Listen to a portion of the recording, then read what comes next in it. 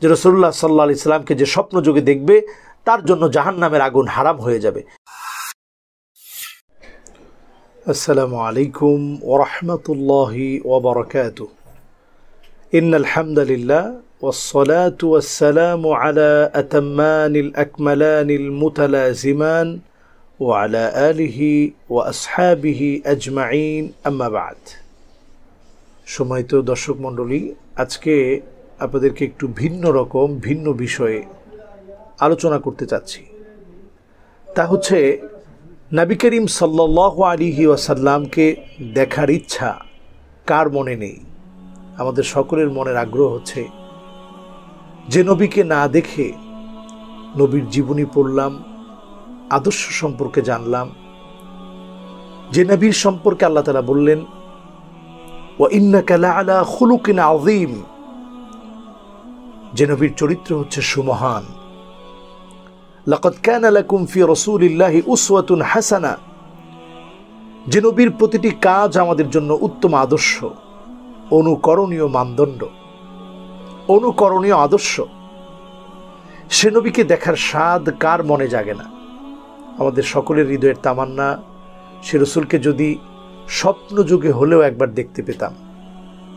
রাসূল করিম সাল্লাল্লাহু আলাইহি ওয়াসাল্লাম হাদিসের মধ্যে বলেছেন, বুখারী শরীফের বর্ণনা এসেছে, মান রাআনি ফিল মানাম ফাকাদ রাআনি হাক্কান ইন্না শাইতান লা ইয়াতামাসসালু বি।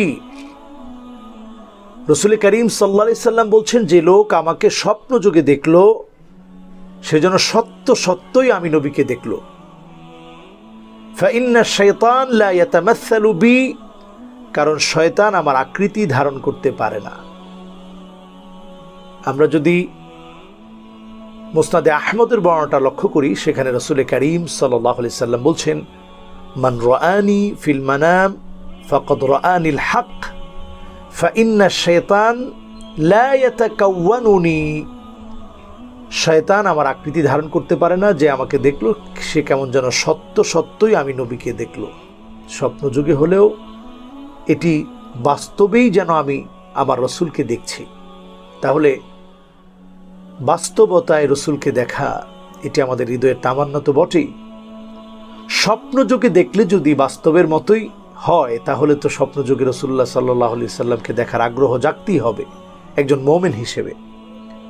অন্য হাদিসের মধ্যে যদি লক্ষ্য করেন, সেখানে রাসূলুল্লাহ সাল্লাল্লাহু আলাইহি সাল্লাম একই শব্দে বলেছেন, শুধু শেষে এসে রাসূলুল্লাহ সাল্লাল্লাহু আলাইহি সাল্লাম বলেছেন, ইন্না শাইতান লা ইয়াতাশাব্বাহু বি, শয়তান আমার মতো আকৃতি ধারণ করতে পারে না।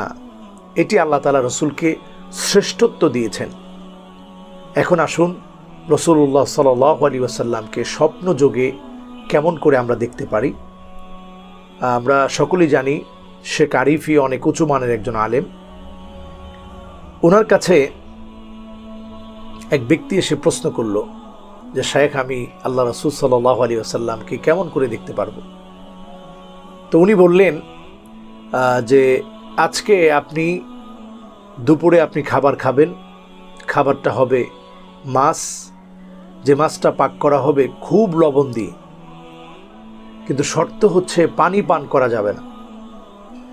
আবার সেম রাত্রেও আপনি মাছ খাবেন, প্রচণ্ড লবণ দিয়ে মাছ খাওয়ার পরে পানি পান করা যাবে না, এরপরে আপনি ঘুমাতে চলে যাবেন। রেজাল্ট কি হয় আপনি এসে আমাকে জানাবেন। তো রূপকভাবে যখন তিনি এই কথাটা বলে দিলেন, ব্যক্তি রাসূলুল্লাহ সাল্লাল্লাহু আলাইহি সাল্লামকে স্বপ্ন দেখার আগ্রহ পেশ করে জানতে চেয়েছিলেন, আর শায়েখ তিনি পরামর্শ দিলেন মাছ খাওয়ার কথা। ব্যক্তি দুপুরে মাছ খেলো, রাত্রিকালীন সময়েও মাছ খেলো, প্রচণ্ড লবণ হওয়ার কারণে প্রচণ্ড তৃষ্ণার্থ হলো, কিন্তু শায়েখের কথা স্মরণ হলো যে তিনি নিষেধ করেছেন কোনোভাবেই পানি পান করা যাবে না। সে রাত্রিতে তিনি ঘুমালেন। তিনি ঘুমের ঘোরে খুব কষ্ট করে ঘুমালেন, তৃষ্ণার্থ পিপাসার্থ হয়ে। তিনি যখন পিপাসায় কাতর ছিলেন তখন ঘুমিয়ে পড়লেন। ঘুমিয়ে তিনি বারবার স্বপ্ন দেখছেন, নদী প্রবাহিত, সেখান থেকে তিনি পানি পান করছেন, বৃষ্টি পড়ছে, সেখান থেকে পানি পান করছেন, পথের ধারে কল ছেড়ে রাখা আছে সেখান থেকে পানি পান করছেন, নিজের বাসায় গ্লাসে পানি পান করছেন। এই সমস্ত স্বপ্ন তিনি সারা রাত জুড়ে দেখলেন। পরের দিন এসে শাইখের কাছে প্রশ্ন করলেন, শাইখ আপনি বলেছিলেন যে রাসূলুল্লাহ সাল্লাল্লাহু আলাইহি সাল্লামকে আমি স্বপ্ন দেখব।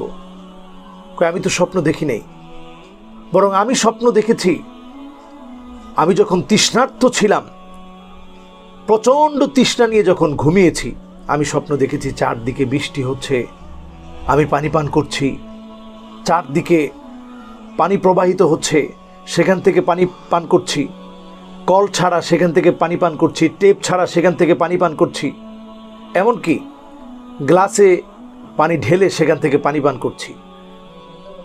শায়েখ ওনাকে স্মরণ করিয়ে দিলেন, তুমি যেভাবে তৃষ্ণার্ত হওয়ার কারণে পিপাসায় কাতর হয়ে যেভাবে তুমি ঘুমিয়ে পড়লে, আর ঘুমিয়ে পড়ার পর তোমার অবচেতন মনে বারবার যে পানির কথা তোমাকে স্মরণ করিয়ে দিল, বারবার যে তুমি পানি পানি বলে তুমি বৃষ্টি দেখলে, নদী দেখলে, পানি পড়ছে সেটা দেখলে, ঠিক তেমনি যদি তুমি ঘুমানোর আগে বারবার রাসূলুল্লাহ সাল্লাল্লাহু আলাইহি ওয়াসাল্লামের কথা স্মরণ করতে, তোমার জীবনের প্রতিটা কর্মে যদি রাসূলুল্লাহ সাল্লাল্লাহু আলাইহি ওয়াসাল্লামের সুন্নাহ মানার কথা যদি তুমি স্মরণ রাখতে, তুমি যদি অধিক পরিমাণে দরুদ পড়তে পারতে, তাহলেই রাসূলুল্লাহ সাল্লাল্লাহু আলাইহি ওয়াসাল্লামকে তুমি দেখতে পেতে।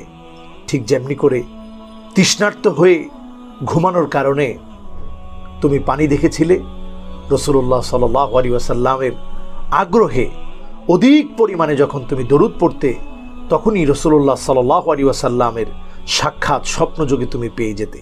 এজন্য আমাদের সকলের উচিত রাসূলুল্লাহ সাল্লাল্লাহু আলাইহি ওয়াসাল্লামের একটা একটা সুন্নাহ করে ভালোবেসে রাসূলুল্লাহ সাল্লাল্লাহু আলাইহি ওয়াসাল্লামের সুন্নাহগুলো মানা উচিত এবং অধিক পরিমাণে দরুদ পড়া উচিত।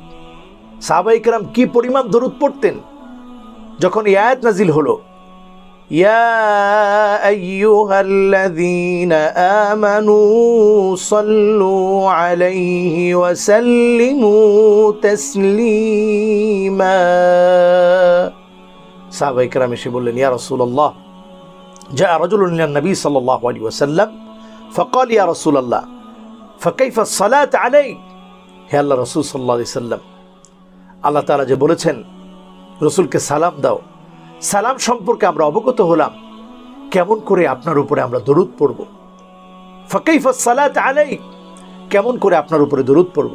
রাসূল করিম সাল্লাল্লাহু আলাইহি ওয়াসাল্লাম সাহাবীদেরকে বললেন, কুলু, তোমরা বলো, আল্লাহুম্মা সাল্লি আলা মুহাম্মাদি ওয়া আলা আলি মুহাম্মাদ কামা সাল্লাইতা আলা ইব্রাহিম ওয়া আলা আলি ইব্রাহিম ইন্নাকা হামিদুম মাজিদ।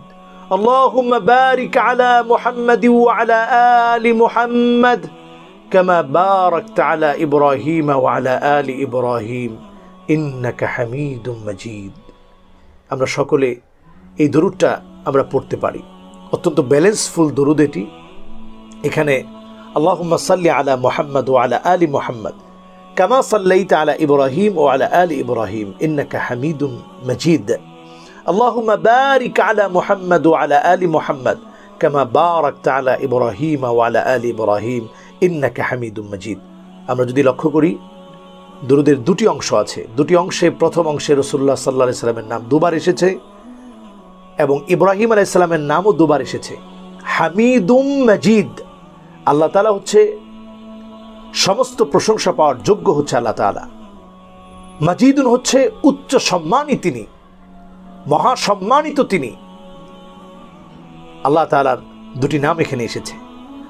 এবং দ্বিতীয় অংশ লক্ষ্য করলেও দেখবেন মুহাম্মদ সাল্লাল্লাহু আলাইহি ওয়াসাল্লামের নাম দুবার, ইব্রাহিম আলাইহিস সালামের নামও দুবার এবং আল্লাহ পাকের নামও দুবার এসেছে। তাহলে আল্লাহ পাকের নাম পুরা দরুদের ভিতরে চারবার এসেছে, ইব্রাহিম আলাইহিস সালামের নাম চারবার এসেছে, আর নবী করিম সাল্লাল্লাহু আলাইহি ওয়াসাল্লামের নামও চারবার এসেছে।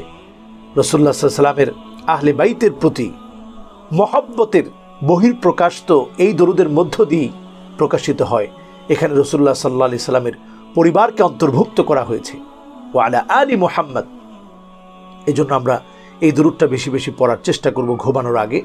আর যদি আমরা বড় দরুদ বলে পড়তে কষ্ট হয়, তাহলে আমরা সাল্লাল্লাহু আলাইহি ওয়া আলা আলিহি ওয়া আসহাবিহি আজমাইন, অথবা সাল্লাল্লাহু আলাইহি ওয়াসাল্লাম, অথবা সালাওয়াতুল্লাহি ওয়া সালামুহু আলাইহি, সালাওয়াতুল্লাহি ওয়া সালামুহু আলাইহি, সালাওয়াতুল্লাহি ওয়া সালামুহু আলাইহি। আমরা এই ধরনের দরুদগুলো আমরা পড়তে পারি খুব সহজেই। আল্লাহ তাআলা যেন এই দরুদের মধ্য দিয়ে রাসূলুল্লাহ সাল্লাল্লাহু আলাইহি ওয়াসাল্লামকে স্বপ্নযোগে দেখার সুযোগ যেন আল্লাহ তাআলা আমাদেরকে করে দেয়। তবে দর্শক মনে রাখবেন, স্বপ্নযোগে যে রাসূলুল্লাহ সাল্লাল্লাহু আলাইহি ওয়াসাল্লামকে দেখবে সে কিন্তু সাহাবীর মর্যাদা লাভ করবে না এবং জাহান্নামের আগুনও তার জন্য হারাম হবে না। আমাদের দেশে এই বিষয়টি খুব প্রসিদ্ধ যে রাসূলুল্লাহ সাল্লাল্লাহু আলাইহি ওয়াসাল্লামকে যে স্বপ্নযোগে দেখবে তার জন্য জাহান্নামের আগুন হারাম হয়ে যাবে না। বিষয়টি কিন্তু আদৌ এমন নয়। রাসূলুল্লাহ সাল্লাল্লাহু আলাইহি ওয়াসাল্লামকে দেখা নিঃসন্দেহে আপনার আমার জন্য সৌভাগ্যের বিষয়, কিন্তু জাহান্নাম হারাম হয়ে যাবে এই মর্মে কিন্তু কোনো হাদিস পাওয়া যায় না। কাজেই এই বিষয়টি এইভাবে প্রকাশ করা যাবে না। আশা করছি আমাদের সকলের মনের আগ্রহ তামান্না আল্লাহ তাআলা পুরা করবে। এই ভিডিওর মধ্য দিয়ে আমিও প্রত্যাশী যারা যারা দেখবেন সকলকে যেন আল্লাহ তাআলা রাসূলুল্লাহ সাল্লাল্লাহু আলাইহি সাল্লামকে স্বপ্নযোগে দেখার সুযোগ আল্লাহ তাআলা দান করে। আসসালামু আলাইকুম ওয়া রাহমাতুল্লাহি ওয়া বারাকাতুহু। Rose TV 24. Enjoy by listening to the Holy Quran.